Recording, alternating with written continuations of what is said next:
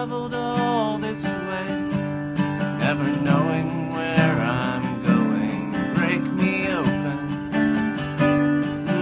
wash me clean. So one song of mine that has continued to be well received and has traveled out to a whole bunch of different communities is called Break Me Open. I wrote it in April 2006, and I wrote the words one day and the music the next.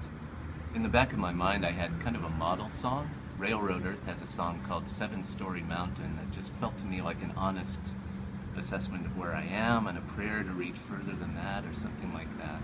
It's about those times when we feel disconnected from the vision we want to live by. And I wanted to write something like it. So one day I was attending a silent retreat at the Norbertine Conference Center outside of Albuquerque in the desert. And the words just came to me as I walked silently. I was silent in my voice, but not on paper. And the next day I set it to music and sang it in the church I was attending at the time, Albuquerque Mennonite Church. And it's had quite a life since then. It's been sung in concert in a whole bunch of places in probably 30 or more states. It's been sung in a lot of churches.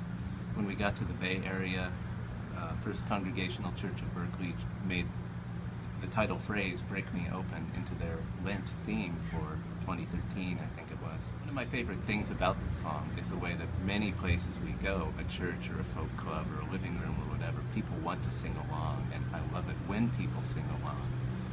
And one of my favorite comments I've been given about it is from a friend in Portland, Oregon, who says she was one of the original Flower Children in San Francisco in the 60s.